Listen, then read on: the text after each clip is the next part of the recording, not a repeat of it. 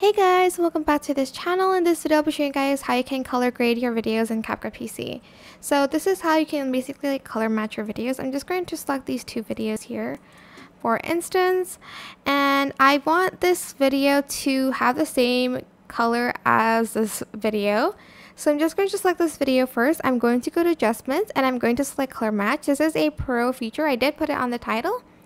Then you're going to go to source and you're going to select the plus button and you're going to select from either your video or something new or from like an image in local.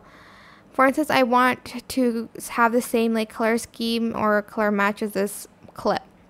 I'm then going to select OK, and as you can see it has changed by like a lot, and this is what you'll end up with. It will have the same kind of color scheme as the video that you had.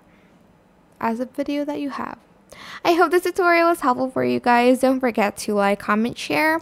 Also subscribe to this channel if you haven't done that already.